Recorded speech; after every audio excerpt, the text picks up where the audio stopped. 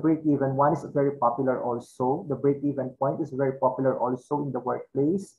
Profit planning is commonly used also. And then we have this, no, capital budgeting. Okay? So what are the type of capital budgeting decisions? So yung mga nandun sa managerial level, you know that we decide on whether we do plant expansion or not, whether we replace the equipment, no, in reducing which equipment to purchase. Why do you have to choose? Because there are limitations. There are scarce resources for the organization. You don't have that enough capital. That's why you have to choose between these two options. Which of these two options will you choose not to? Let's say, for example, you want to buy, let's in the hospital, you want to choose between buying an MRI versus a CT scan medical equipment, because these are two examples of diagnostic equipments. Let's say, for example, MRI is more expensive than the CT scan, but you will have to consider the cash flows related to the purchase of these two equipments. Next, you want to decide on whether you just lease or you just buy. Do you have certain options in the workplace on whether you lease or you buy? Yes. For us, let us say in the for dialysis machines, now you have the options of leasing or buying. And then you have also to decide on cost reduction. So these are the 5 capital budgeting decisions: plant expansion, equipment selection, equipment replacement, lease or buy, and then cost reduction. Okay. Now they fall into two broad categories. Okay, number 1 category would be the screening decisions. So the question to be answered is, does a proposed project meet some preset standard of acceptance? And then number 2 question that needs to be answered would be the preference decision, selecting from among several competing courses of action. Let's say, for example, you have option 1 and then you have option 2.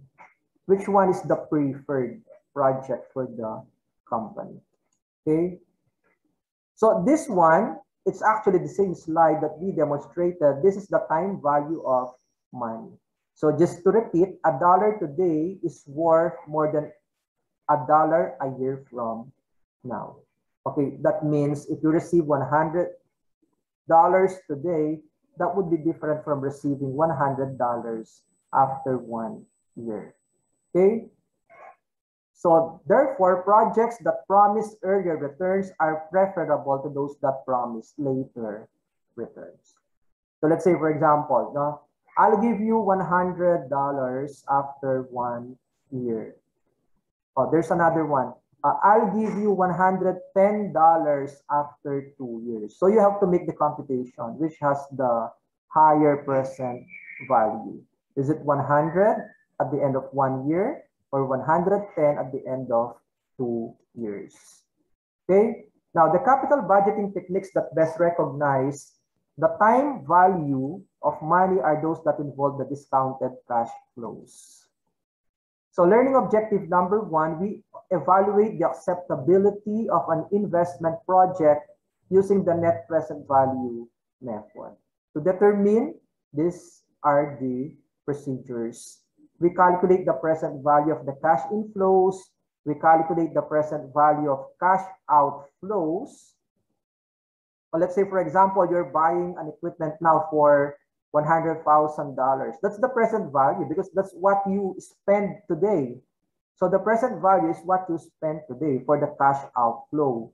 And then subtract the present value of the cash outflows from the present value of the inflows.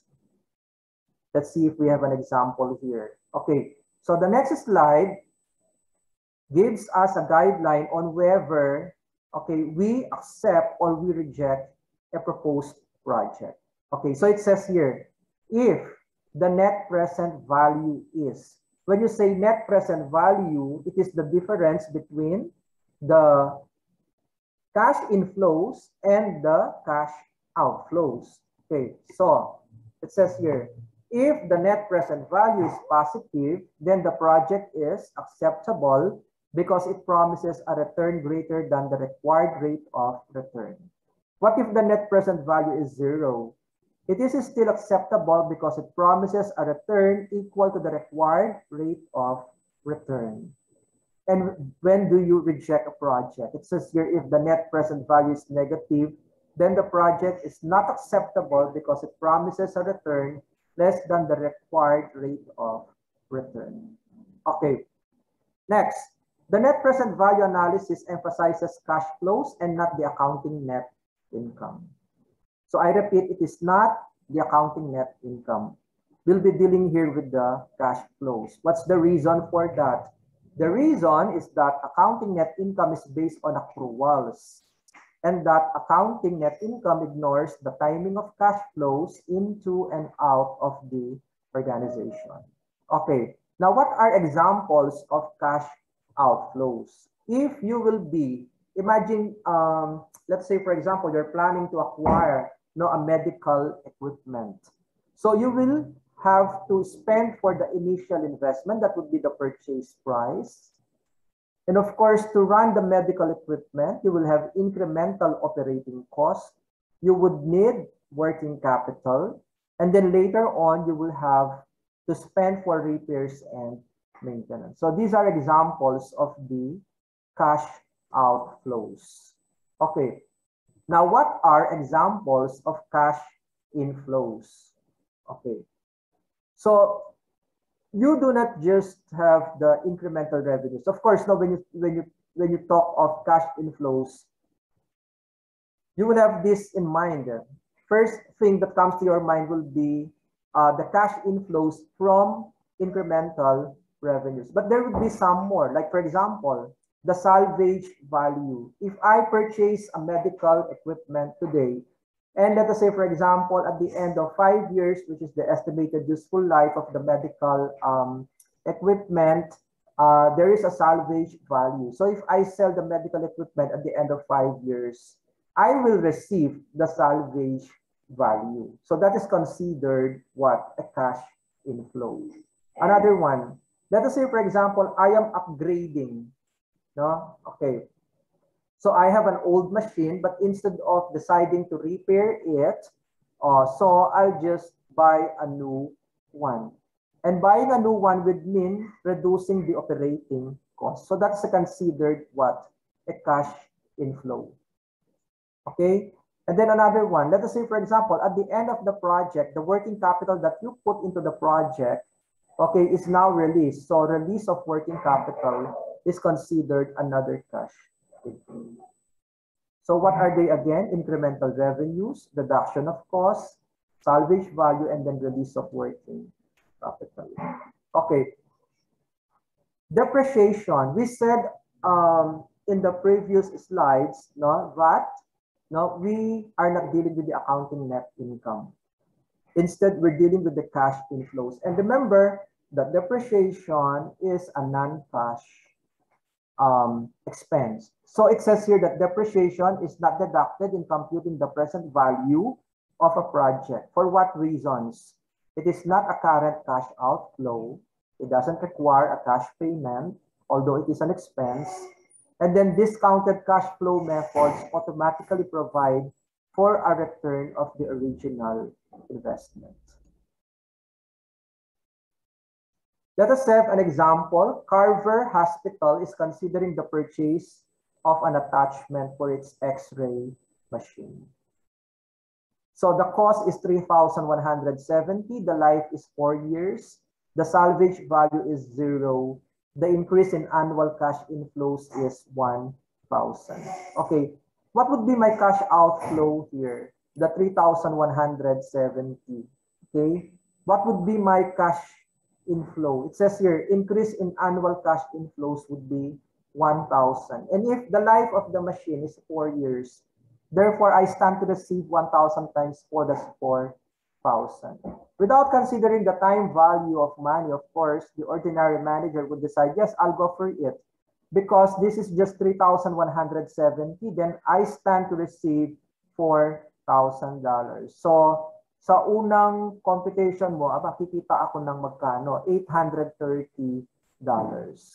But considering the time value of money, it may not be $830. No, it may be less than $830. So no investments are to be made unless they have an annual return of at least 10%. Now, if you are the manager, will you go for this project?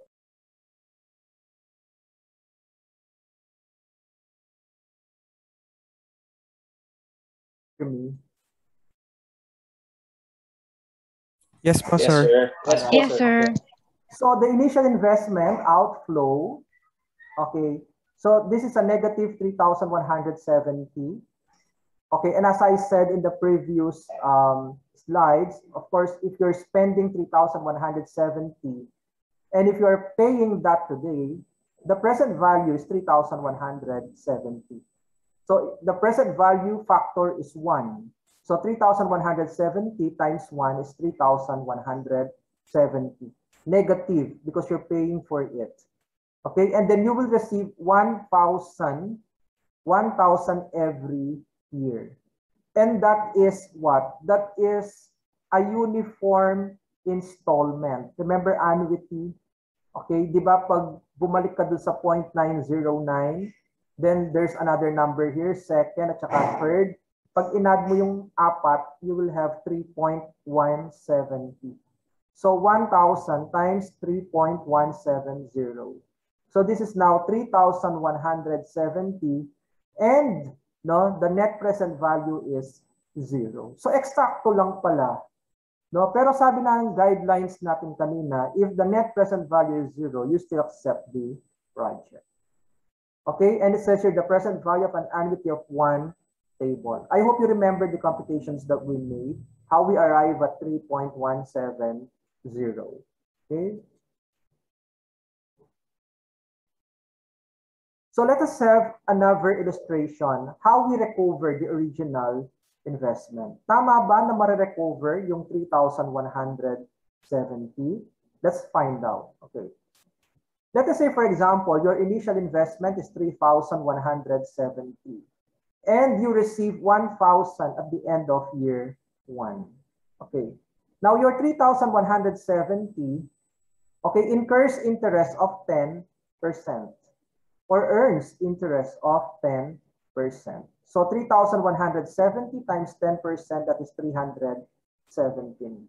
So of the total amount of 1,000 that you receive, 317 belongs to the interest. So how much of your investment do you recover from the 1,000? It's not 1,000. It's 1,000 minus 317. It is 683. So how much have you recovered? So how much is the unrecovered? So 3,170 minus the recovery of 683, the unrecovered portion amount is 2,487. Okay, so in the second year, you receive another 1,000. Okay, but you know that the unrecovered portion of 2,487 must earn interest of 10%. So 2,487 times 10%, that is 249. All right, so 1,000 minus 249, you are recovering 751. So how much is the unrecovered portion of your investment after 2 years? So 2,487 minus 751, it's now 1,736. Okay, and then 1,736, you put it here. Of course, you receive another 1,000 at the end of 3 years.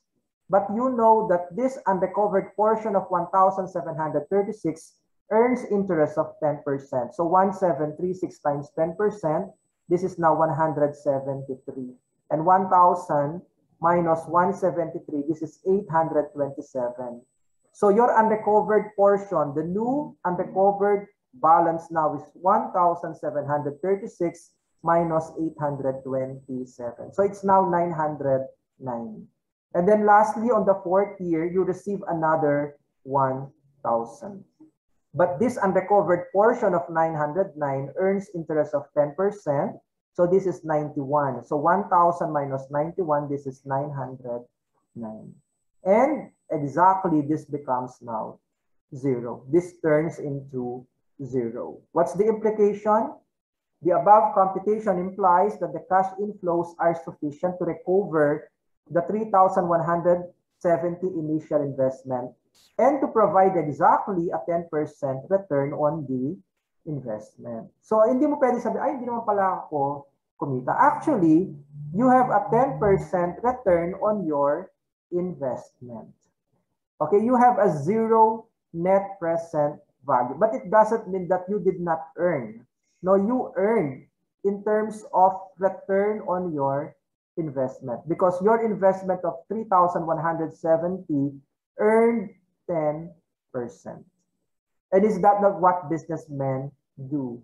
They want a return on their investment. Now, the problem here is, what if this is not your money, this 3,170 that you use to purchase the equipment? Let us say, for example, you just borrowed this from the bank. Now, therefore, if you just borrow this from the bank, you have to compare this 10%, all right, with the rate that is being charged to you by the bank. Let's say, for example, the bank is charging you 10%. Then you just have here a break even. So the rate that is being charged by the bank must be less than the 10% return on the investment. All right? So two simplified assumptions are usually made in the net present value analysis. And number one assumption would be that all cash flows other than the initial investment occur at the end of periods. That's why I say I receive 1,000 at the end of year 1. I receive another 1,000 at the end of year 2. That's the first assumption. And then all cash flows generated by an investment project are immediately reinvested at a rate of return equal to the discount rate. Okay? So next, choosing a discount rate. So anong gagamitin kong discount rate? So paano ko mapipili si 10%, si 12%, si 14%? Now, the firm's cost of capital is usually regarded as the minimum required rate of return. And the cost of capital is the average rate of return the company must pay to its long-term creditors and stockholders for the use of their funds. I think we have a separate chapter for this, no? Yung remember WACC? What's WACC? Weighted average cost of capital. Tama ba yon? WACC. Yeah. Yes po. So it refers the average rate of return the company must pay to its long-term creditors and the stockholders for the use of their funds. All right. So let's have another example. Lester Company has been offered a 5-year contract to provide component parts for a large manufacturer. Okay. So cost of the special equipment, you will pay for this $160,000. And then you will have to invest working capital for this project. This is $100,000. And then after 3 years, you will have to spend another $30,000. Okay, what are these? Are these cash inflows or cash outflows for you? These are what? Outflows. Outflows. Okay, you spend 160, you spend for 100, you spend for 30. But it says here, the salvage value of equipment in 5 years. So this 5,000 returns to you, correct? Returns to you, this 5,000 at the end of the project useful life. Now, the annual cash revenue and cost, the sales revenue from parts, that would be 750,000. Cost of parts sold, that's 400,000. And then salaries, shipping, and so on, that's 270,000. So what would be your net cash inflow here? It's 750 minus 400 minus 270. Okay? Now, at the end of 5 years, the working capital will be released and may be used elsewhere by Lester. Sabi natin kanina, no, yung yung 5,000 you receive it at the end of 5 years. But knowing the present value concept, you know that that 5,000 that you receive after 5 years is no longer 5,000. The value today of that 5,000 is not 5,000. It is substantially lower. Okay, next. Lester Company uses a discount rate of 10%. So should Lester Company accept the contract? Okay, let's find out what would be the net cash inflow from this project. I said that the net cash inflow would be 750,000 sales revenue minus the cost of parts sold of 400,000 minus salaries, shipping, and other expenses of 270,000. So you would just be receiving here 80,000 net cash inflow. Let's go to the next slide. Okay. How much are you going to invest? Okay. We mentioned we spend here for 3 items, right? Ayan. Diba, we invest on the equipment, that's 160,000. And if you are investing now, the present value factor is 1. So 160,000 times 1, that's 160,000. Another cash outflow, you would have to invest working capital for this project. And you are investing here 100,000. The present value factor, if you are investing now, that's 100,000 times 1, that is 100,000. And then, okay, the annual net cash inflows, this is now a cash inflow. In the previous slide, we computed for 80,000. And if the amount is uniform over a period of 5 years, we'll use the annuity factor. We have computed for this 3.791 in our previous demonstration of the time value of money. So 80,000 times 3.791, you will actually receive 303,280. Meron pa bang nawawala dito? Meron, marami pa, no? Okay. Like for example, you will have another cash outflow at the end of the 3rd year. This is the repair, no, or shall we say the relining of equipment. And the present value factor of 10% for 3 periods, the one that we have demonstrated, is 0.751. So 30,000 times 0.751, this is 22,530. Meron pang other factors, meron pa that we need to consider. Di ba meron pang salvage value, meron pang yung working capital, ibabalik mo na at the end of the project. Okay, so this is the salvage value that you receive at the end of 5 years. The present value factor of 10% for 5 periods is 0.621. So you multiply, you get here 3105. Meron pa? Ayan. Of course, the working capital is returned to you at the end of 5 years. So 100,000 times 0.621, this is 62,100. This is a net present value of 85,955. So are you going to accept the project or you reject the project? Accept the contract because the project has a positive net present value. Of course, the presentation in the previous slides could be quite different. Like for example, you could present all cash inflows less the cash outflows. And then you will have the difference, a positive 85,955. In this presentation, they are presented, these items, as they occur. Now, so the investment, in equipment, the investment in working capital, and then the regular cash inflows. And then after 3 years, you have the repair of the equipment. And after 5 years, receiving the salvage value and then returning the working capital to you. Okay, can we proceed? Okay, so this is, yes, do you have questions? May nag-chat po sa Zoom, sir. Wait.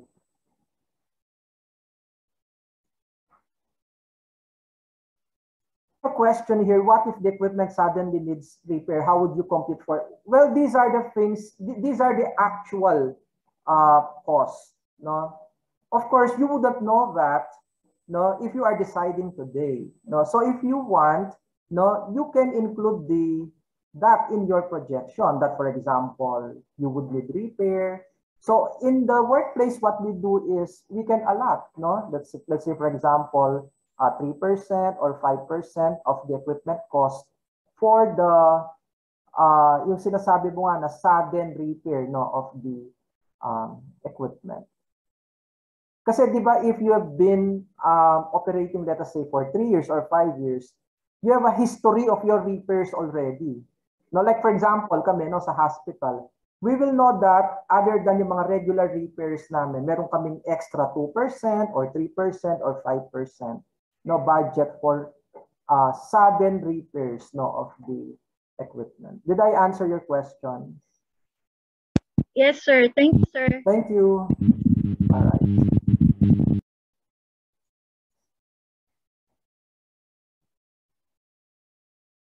So let's proceed. Ayan. So this is the Excel file. This is just another way of showing the computation. Remember yung kanina, yung annual net cash inflows, di ba? Ang ginamit niya yung annuity factor for 5 years. Ano yon? Yung this is the 3.791. No? Okay. Pero kung gusto mo ng long computation, gamitin mong isa-isa. Like 80,000 multiplied by 0.909. Di ba ito yung na-compute natin mga factors kanina? 80,000 times 0.826. 80,000 times 0.751, 0.683, tsaka 0.621. Okay, so this is another way of computing it. If you want a longer computation, kung gusto mong individually. Now, you will be required to use this kung hindi uniform yung 80,000 per year. Like for example, this is 80,000, 75,000, 70,000, another 80, this is 90. So hindi yung pwedeng gamitin si 3.791. All right? So let's have a quick check. Denny Associates has been offered a 4-year contract to supply the computing requirements for a local bank. So this is a purchase of equipment. So cost of computer equipment would be 250,000. Outflow, inflow, outflow. Okay, working capital required, that would be initially an outflow. That's 20,000. And then, ito na naman, upgrading of the equipment in 2 years, that's 90,000. And yes, in the workplace, you encounter this, no? Like sa amin yung, do you know yung tomotherapy equipment? Have you heard of the tomotherapy equipment? What's heard of that? It's a cancer radiation equipment. It's the latest in cancer radiation. Kasi di ba mayroon yung mga old methods of radiation. Tapos one hospital in Angeles, they offered yung linear accelerator. Pero yung linear accelerator kasi, halimbawa, gagawa siya ng radiation. Parang nasusunog yung other parts of the body. Diba? Pero yung tomotherapy equipment, plugging to na meron si Mother Teresa of Calcutta. So kung ano lang talaga yung cancer area. So very exact, very accurate siya. Ayan. So that tomotherapy equipment, no? So it's the latest in cancer radiation. I remember after 3 years, meron kang bibilhin na important component ng equipment. So maybe it's this one, upgrading of equipment in 2 years. O kaya yung mga software na ginagamit, so you will have to spend for another, sabi nga niya dito, 90,000. And then salvage value of equipment in 4 years, that's 10,000. Would this be an outflow or inflow? Inflow. Inflow, diba? And then the annual net cash inflow is 120,000. And it says here that the working capital returns to you at the end of the contract. Pero if 20,000 is returning to you, you know that at the end of the life of this project, that 20,000, the present value of the 20,000 is not 20,000. It's lower than 20,000. And what's the required rate of return? It is 14%. Now, what is the net present value of the contract with the local bank? Okay, isa-isahin muna natin. Ayan. So, kung 14%, okay, yung cost of computer equipment, the present value of that, if you're paying that now, that's times 1, no? The present value is 250,000. You agree? The working capital required is 20,000 times 1 again. Pero itong upgrading of equipment in 2 years, that's 90,000 times the present value factor. Okay, so anong gagamitin mo? Yung 14%, ano yung on the second year ni 14%. And then ito, salvage value of equipment in 4 years. So this returns to you, no? So 10,000 times the present value factor on that 4th year. O what about this? Uniform yung yung annual net cash inflow, 120,000. Ilang beses mong mare-receive yung 120,000? Sabi dito, it's a 4-year contract. So 120,000 times 4 dapat, no? Okay. Pero anong gagamitin mo dito? Yung present value factor or yung annuity? Yung total, no? Yung sum ng 4 na present value factors. Bakit? Kasi uniform naman ang pagre-receive mo ng 120,000. Okay, so just to go back to that, no? Let's look at 14%. Ayan. Kasi sa akin kasi madali siya. Ginagawa ko sa trabaho to. Of course, sa mga baguhan, yung mga non-accountants, it could be difficult for them to. O yun, ito yung 14%. No? So 1 over 1 plus 0.14 raised to the 1. In fact, if you're using Excel, dito sa formula ng Excel, you can easily compute na for this. Ayan. So 0.877, 0.769, 0.675, and 0.592. Kung uniform yung 120,000 no, for 4 years, so i-total mo na lang yung 4, you get 2.914. Ayan. When we were taking the board exam, di ba sabi ko sa inyo yung ordinary, there's another question, is there a table where you can find that po? Yeah, actually you can Google the table or I can send it to you, yung from the managerial accounting. But it's easy, I think it's in Google, yung table for present value factors. Pero ako I'm not using Google or I'm not using the table, no? I do my computation. Para mas madali sa akin if I just compute. Or just use Excel. No? Di ba meron sa Excel, ilagay mo lang yung present value of these numbers. Meron? Have you tried that, guys?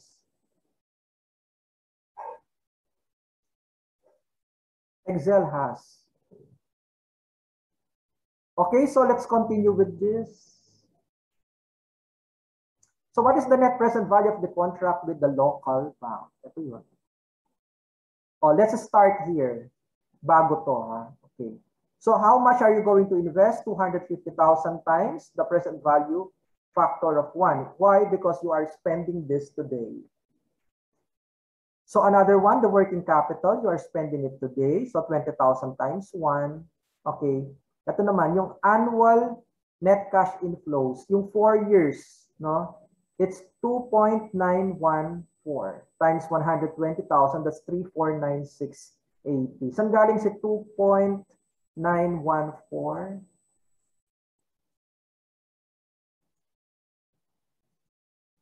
Ayan, ito. If I add this 4, 0.877, 0.769, 0.675, and 0.592, I get 2.914.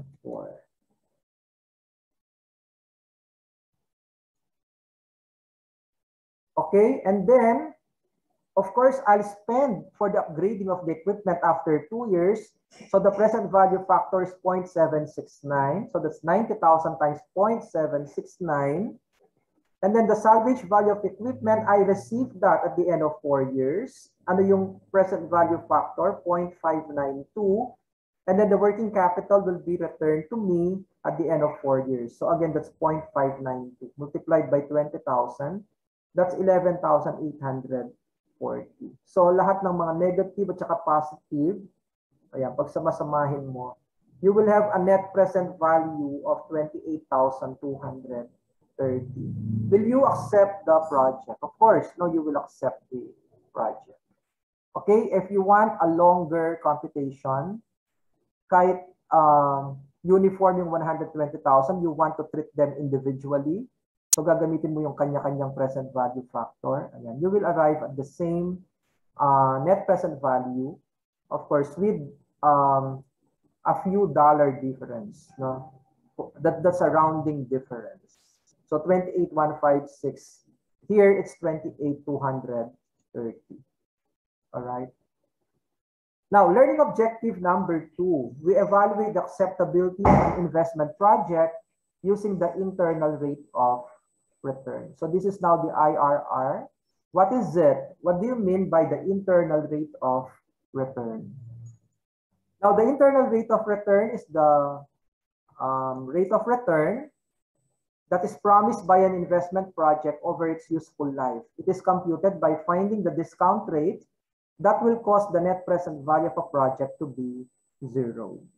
So, ito na yata yung gagamit ka talaga ng table. No? It works very well if a project's cash flows are identical every year.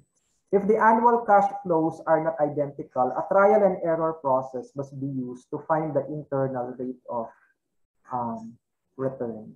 Okay.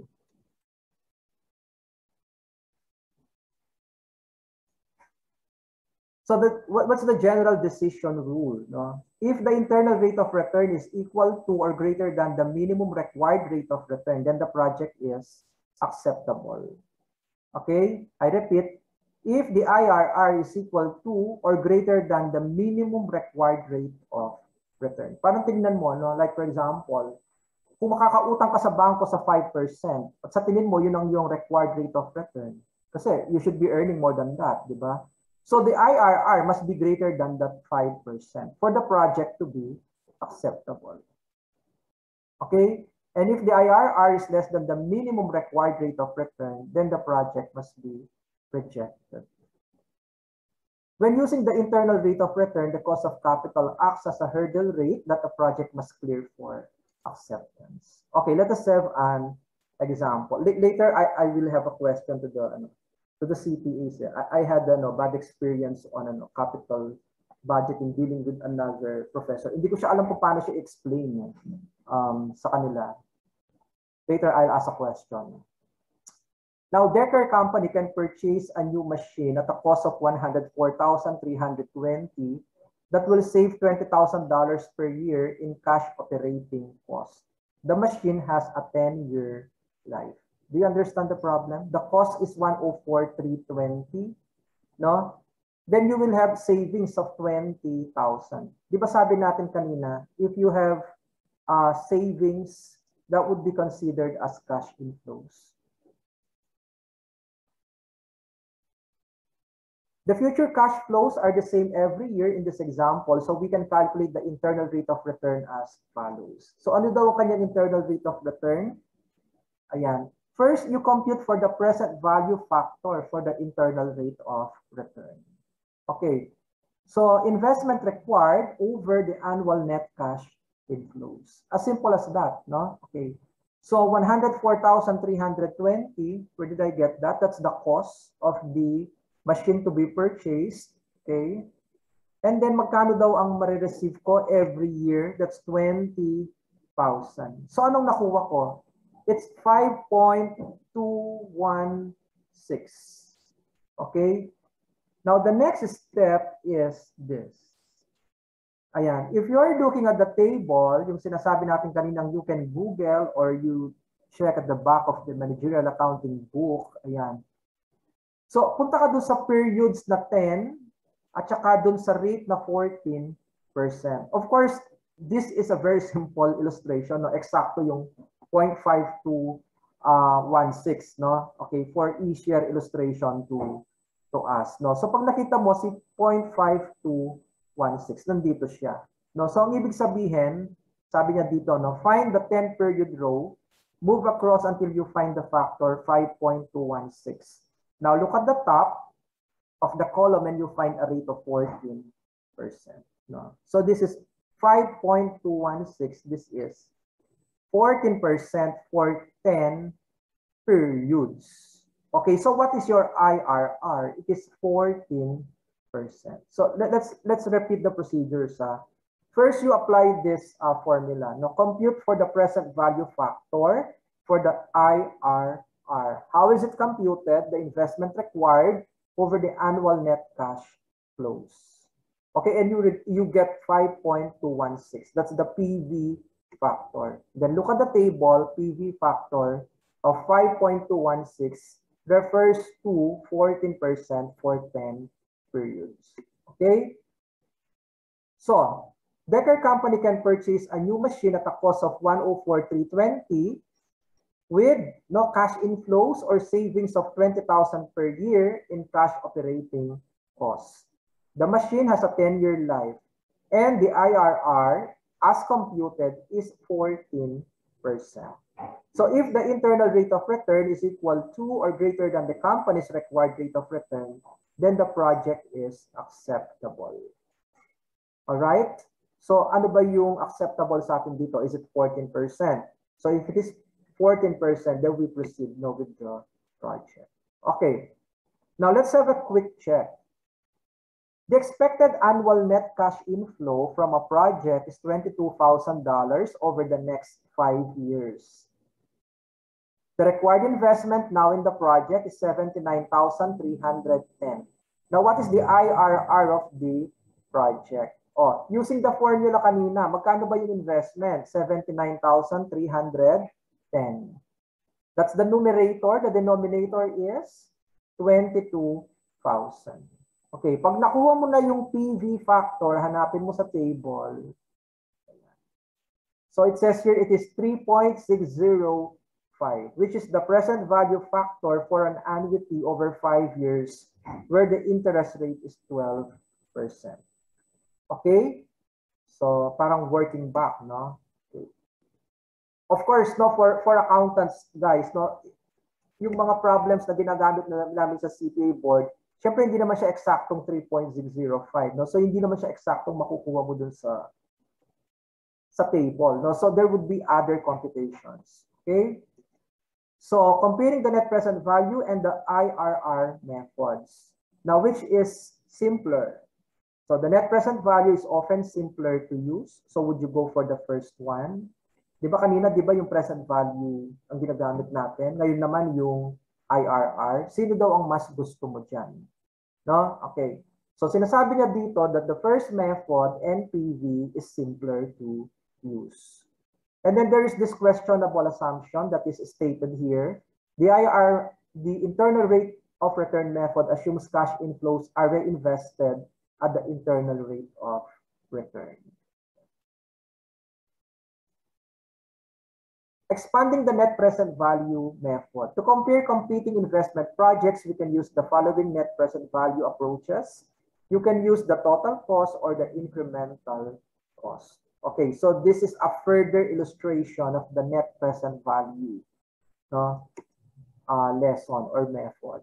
Okay, let us have an example. The total cost approach. Wright Company has two alternatives: remodel an old car wash or remove it and install a new one. The company uses a discount rate of 10%. What are your options? No, you just have the old machine repaired. Second option is you sell that old machine, you buy a new one. And of course, buying a new one would be lesser operating cost for you. And maybe a higher efficiency for the new machine, therefore more revenues. Okay, so other information. This is the column for new car wash. This is the column for old car wash. The annual revenues, naturally, the new car wash would have higher revenues. That's 90,000. 70,000 revenues for the old car wash.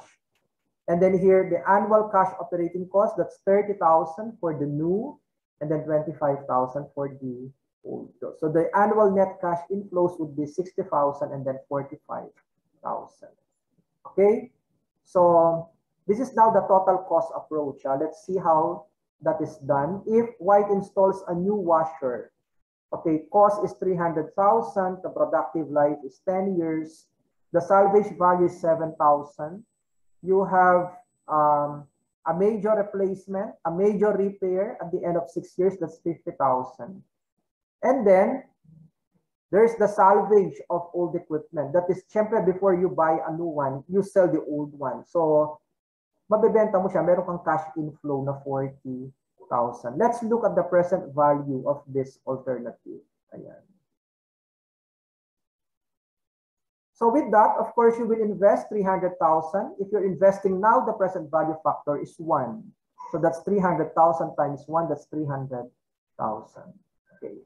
Next, replace brushes. At the end of 6th year, you will have to spend another 50,000. Of course, you know that the present value factor, okay, of 10% for 6 periods would be 0.564. This can be computed. So 50,000 times 0.564, that's 28,200. You have uniform cash inflows. That would be 60,000. Kapag uniform, pwede mong gamitin yung annuity factor. That's 6.145 multiplied, you get 368,700. And I said if you are disposing the old equipment, that would be considered a cash inflow. And you are disposing it today. So 40,000 times 1, that's 40,000. And then the new equipment will have a salvage value, no, at the end of its life, which is 7,000. And the present value factor at the end, no, or for 10 years is 0.386. So adding and deducting, you get a net present value of 83,202. So if we install the new washer, no, the investment will yield a positive net present value of 83,202. But what about if we choose the first option? What's the first option? No, or the other option? You will not buy the new washer. No, you will just go for the repair of the old washer. Let us see if that is demonstrated here. Of course, this is the expanded computation of that.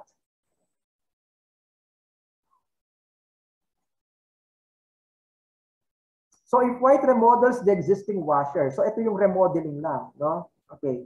So the remodeling cost would be 175,000, and then magkakaroon din siya ng replacement, no? Another major repair of 80,000 at the end of 6 years.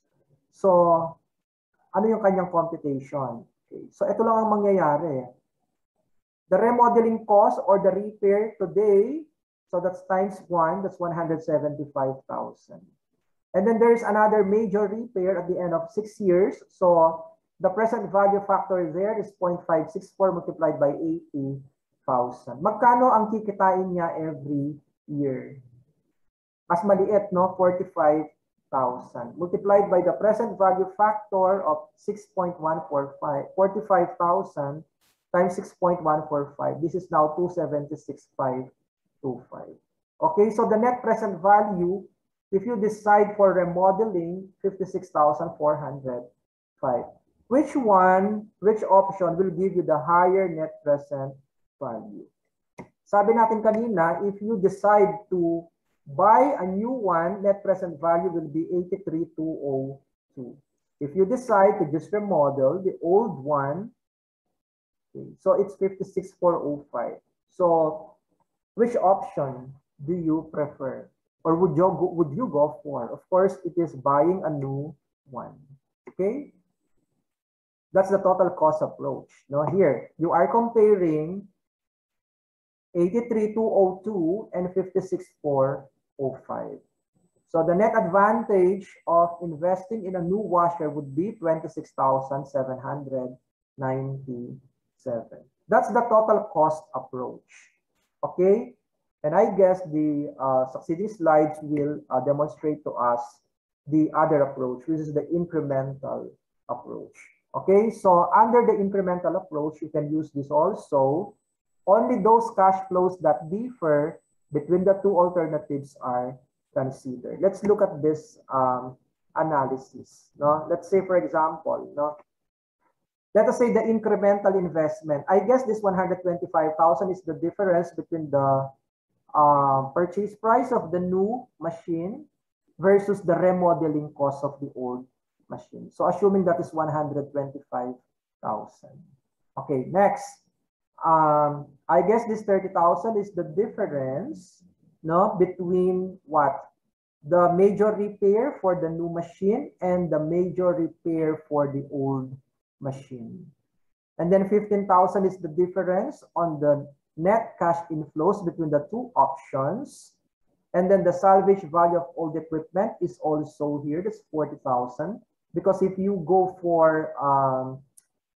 for buying, no, the new machine, you will have this 40,000, and you will have the salvage value of that, which is 7,000. So what's the difference using the incremental cost approach? It is 26,797. Let's go back to the total cost approach. It is how much? It is 26,797 also. So you can choose which approach. For me, the first approach, the total cost approach, would be simpler. All right. So this is the expanded, no, computation. And then let's have a quick check. Consider the following alternative projects. Each project would last for 5 years. So for project A, the initial investment is 80,000. The annual net cash inflows is 20,000. The salvage value is 10,000. For project B, you will have a lower initial investment of 60,000, annual net cash inflows of 16, then the salvage value is 8,000. If the discount rate is 14%, which of the following statements is true? So kailangan computin mo. Okay? So tingnan natin, magkano ba yung outflow ni A? 80,000. Okay, ano yung inflows? 20,000 times the annuity and 10,000 times the PV factor. Okay, si B, ganun din ang gagawin natin. Let's look at the computation. Ayan. So differences in cash flows, sabi niya, so ang ginagamit niya dito yung incremental approach, no? Okay. Tignan nga natin how much is the difference. Ayan. So if you go for project A, sabi niya, no? Okay. So yun ang ano natin, ha? Project A versus project B. If we go for project A, you will have to spend more, no? Which is 20,000. Correct? Okay, the present value factor is 1. Okay. And then if you go for A, your cash inflows would be higher by 4,000. That's 20 minus 16. Okay, so that's 4,000 multiplied by the annuity of 3.433. And then if you go for A, you will have a higher salvage value. That's 2,000. And the present value factor of 14% for 5 years is 0.519. Okay, so the difference in net present value is negative 5,230. That means going for A, option A or project A, you would have a lesser net present value. So what's the answer? The answer is B. No, the net present value of B is greater than A, which is 5,230, which is by 5,230. So that's just an illustration of the incremental cost approach.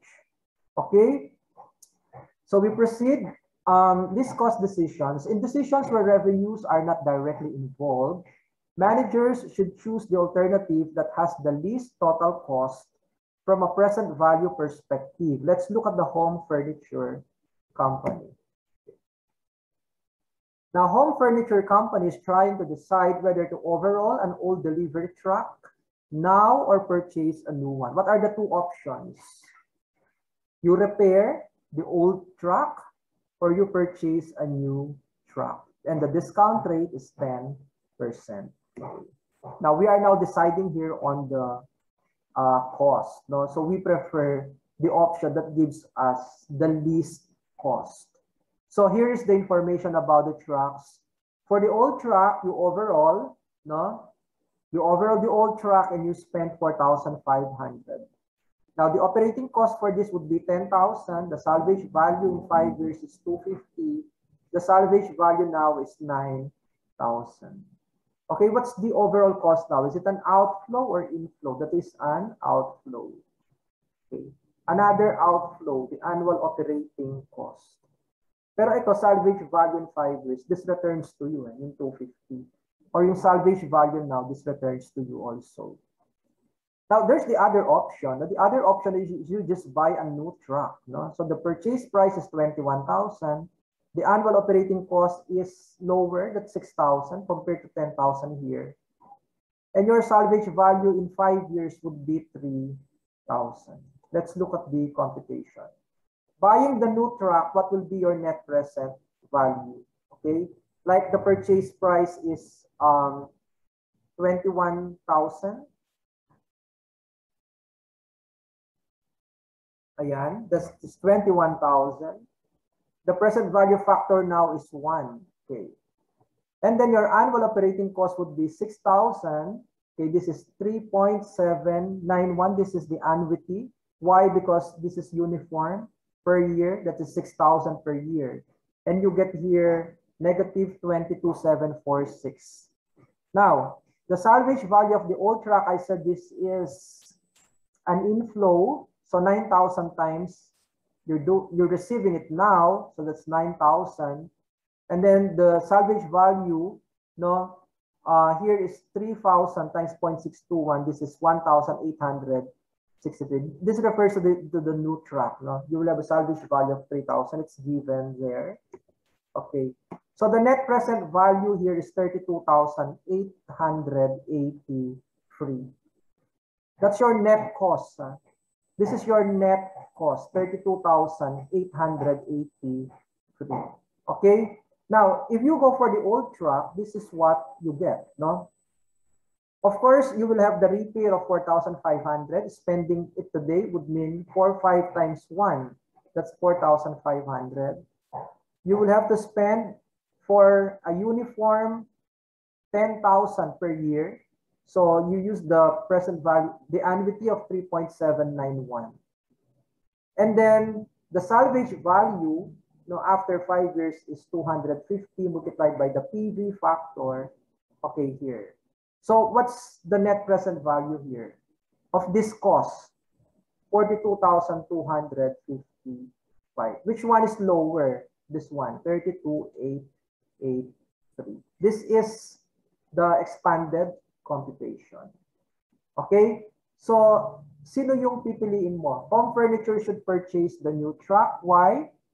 Using the least cost method, okay, buying a new truck would cost you 32,883 net present value versus remodeling the old truck. Now that would cost you 42,255. So what's the net advantage of going to the option of buying the new truck? It's 9,370. So that's another way of deciding. Now you check on the least cost. So the option that gives you the lesser cost, you go for that option. Let's have a quick check. Okay, Bay Architects is considering a drafting machine that would cost $100,000. Last 4 years, provide annual cost savings of $10,000 and considerable intangible benefits each year. How large in cash terms would the intangible benefits have to be per year to justify investing in the machine if the discount rate is 14%? So iba naman ng computation, no, na hinihingi sa atin dito. No? How much would be the cost? 100,000. No? Tapos ang annual cost savings mo is 10,000. Pero meron ka pa raw ibang mare-receive, no, na benefits. And according to this problem, these are the intangible benefits. So magkano daw yung intangible benefits na iyon? No, if you would receive them on a per year basis.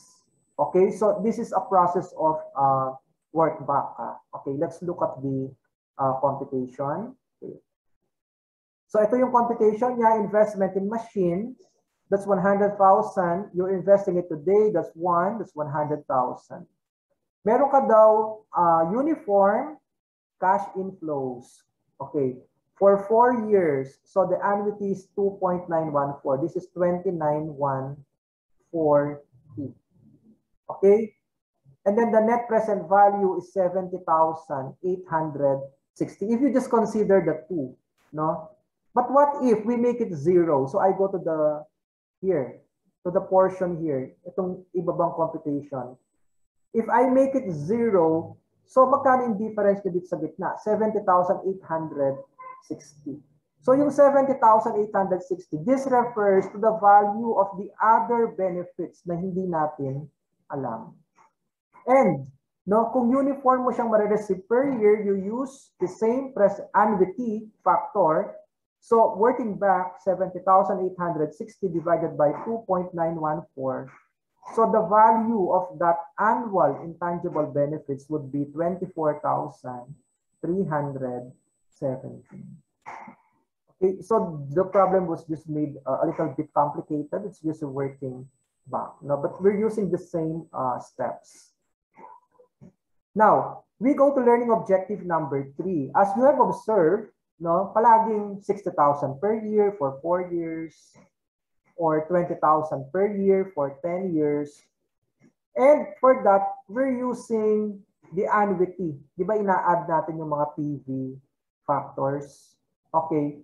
For learning objective number 3, we evaluate an investment project that has uncertain cash flows.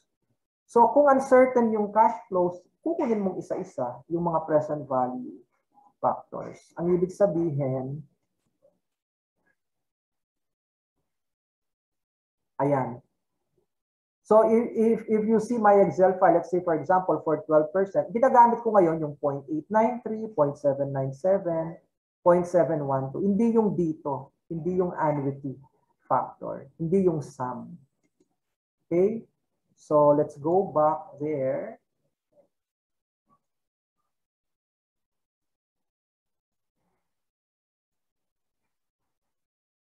Okay, let us have an example. Assume that all of the cash flows related to an investment in a supertanker have been estimated except for its salvage value in 20 years. Using a discount rate of 12%, management has determined that the net present value of all the cash flows except the salvage value is a negative 1.04 million. How large would the salvage value need to be to make this investment attractive? Okay. Ito yung uncertain cash flows. The net present value to be offset is 1040. The present value factor is 0.104. So this is 10 million. This equation can be used to determine that if the salvage value of the supertanker is at least 10 million, then the net present value of the investment would be positive and therefore acceptable. Okay. So, sandali let's have let's skip this real options. Ito na lang. No, learning objective number 4. Rank investment projects in order of preference. Ayan.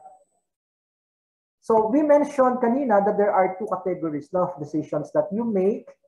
One is a screening decision, another one is preference decision. Ayan. So nandito na tayo ngayon sa preference decision. Like for example, you have 3 options. So alin dito ang gagawin ko? Si option 1, option 2, or option 3. O, ira-rank natin sila. No? Okay, how do we rank? First, we use the internal rate of return method. When using the internal rate of return method to rank the competing investment, o edi the higher the IRR, the more desirable the project. Then you can use also the net present value method. Okay, the net present value of one project cannot be directly compared to the net present value of another project unless the investments are equal. So sinasabi niya, no, if you rank no certain projects, it is not correct to compare the net present value amounts if the projects do not have the same investment amount. Okay, let's say for example, the investment for one machine is 100 million. Another machine is 50 million. Naturally, di ba, you don't compare no, the net present value. Kasi expected mo, yung 100 million investment would have a higher net present value. Okay? So, let's go to the ranking of investment projects. The formula for the project profitability index is this. So, the net present value of the project over the investment required. Why? Why are we computing for the project profitability index? Kasi hindi nga pareho kasi yung investment mo. Yung isa, 10,000 ang investment mo. Si project B, 5,000 ang yung investment. Okay? Now, applying this formula, no, the net present value of the project over the investment required, like in this case, no, 1,000 divided by 10,000, your profitability index is 10%. For project B, the net present value is 1,000, but your investment is 5,000. So your profitability index is 20%. So if you will have to decide between these two projects, so sino ang mas mataas ang profitability? Mas mataas ang profitability ni project B. Kasi if you just compare the net, they have the same present values.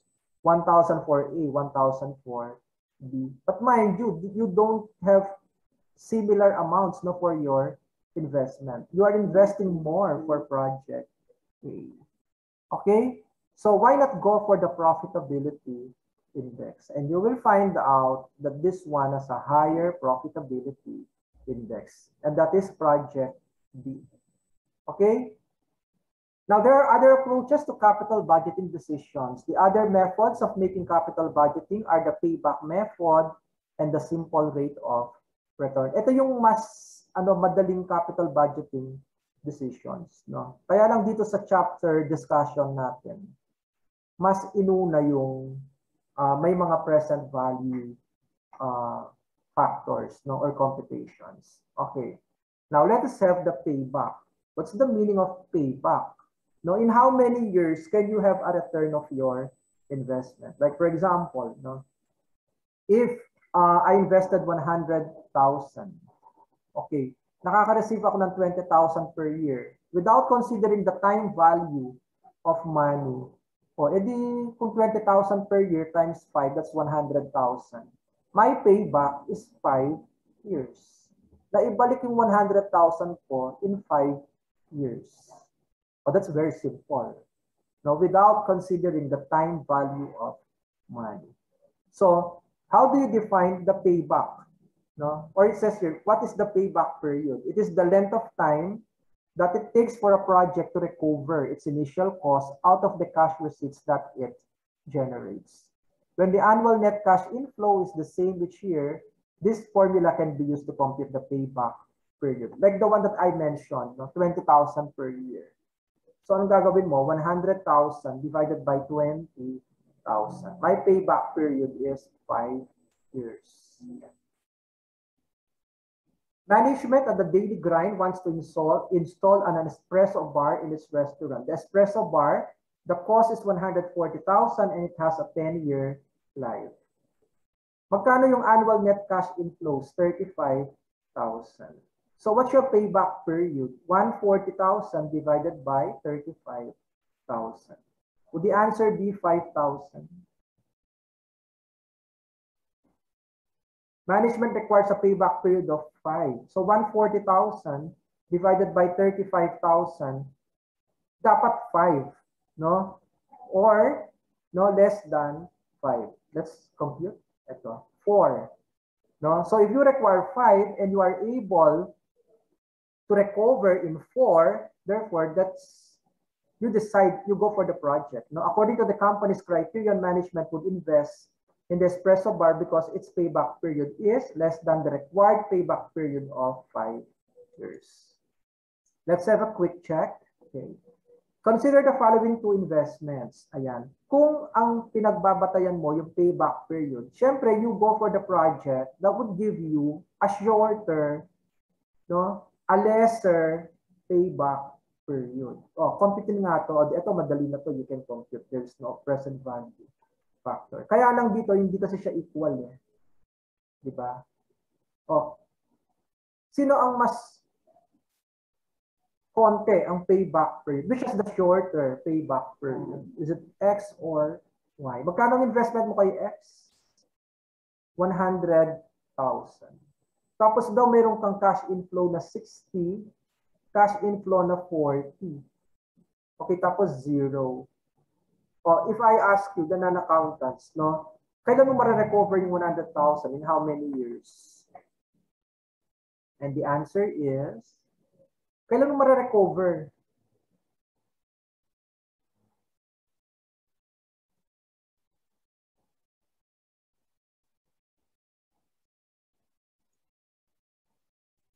$100,000 ang investment mo magkano ma-recover mo after 1 year? 60.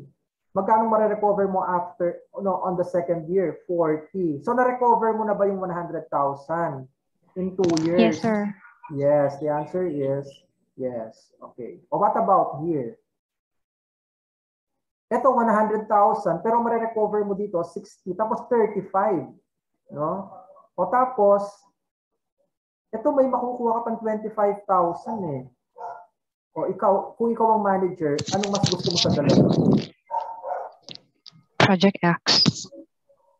Mas gusto mo si Project X, di ba? Ako si Y. Yes, ma'am. Kasi si X, wala na akong ma-receive after. Di ba? Si Y, meron pa akong ma-receive na 25,000. That's why you need this management accounting tools, di ba? So kung payback period lang ang pagbabatayan mo, talagang you go for Project X. Kasi nga tinatanong which project has the shortest payback period. Of course, you go for Project X, But looking at the whole scenario, I'll go for Project Y. Diba? Gamitan ko pa ng present value computations. Okay, so that's X. Ito na yung tanong. Which project do you think is better? Sagot. Wala siyang sagot kasi it depends on you nga. Diba? So, I would prefer Project Y. Kasi konti-konti lang ang difference yan Yung 5,000 nasa 14 to 10. Cash inflow. Year 14 to 10. Sabi. Tsaka sakto lang kung bumalik sa X. Pero my God, sandali. Year 14. Sa year 14 pa pala niya makukuha. I don't know.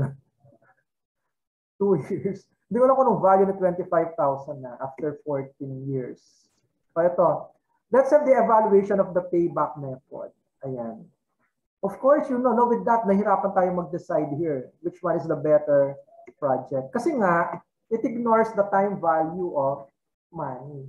So sasabihin mo, on the 14th year, makakatanggap pa ako ng another 25,000. Pero ano yung 25,000 after 14 years? 3 beses na nagpalit ng presidente, Ignores the time value of money and then ignores cash flows after the payback period. But payback has strengths, Okay, so what are those strengths of the payback period? Of course, number 1 is simple. It's simple to do. Another one, it serves as a screening tool, identifies investments that recoup cash investments quickly, and then identifies products that recoup initial investment quickly. Okay. Payback and uneven cash flows. Ayan, ito. First year, you recover 1,000. Second year, you recover 0. Third year, you recover 2,000, 1,000, and then 500. Yun ba yung mga binabasa ko? Iba yata.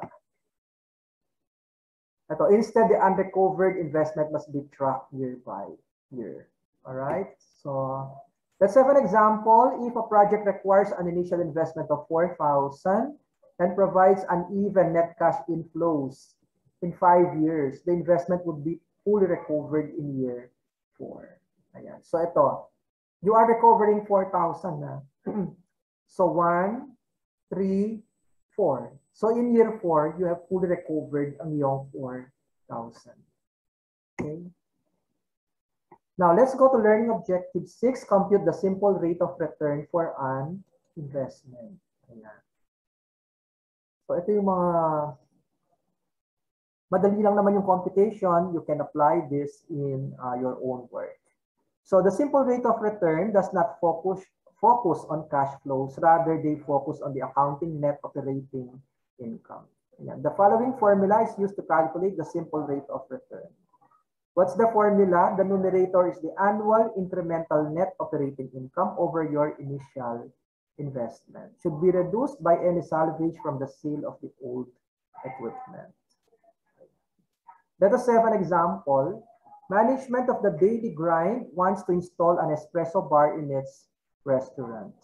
The cost is 140,000 and has a 10-year life.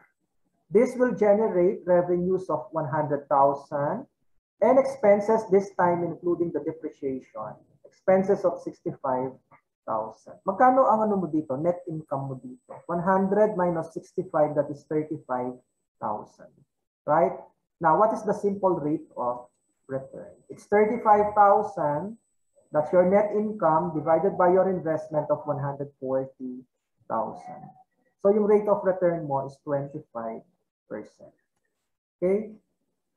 Now, there are also criticisms for the simple rate of return. The shortcomings are this, again, it ignores the time value of money. And then the same project may appear desirable in some years and undesirable in other years. Yan yung normal na ginagawa natin when we're doing comparative financial statements. Diba yung 2018 mo ganito, 18%. Yung 2019 mo biglang-bigla naging 10%. Iba-iba. No? The same project may appear desirable in some years and undesirable in other years. Now, what is important is a post-audit. Diba? We are given this management accounting tools, no? So we can do the function or the management function of control, no, and monitoring. What do? There is a post-audit. A post-audit is a follow-up after the project has been completed to see whether or not expected results were actually realized.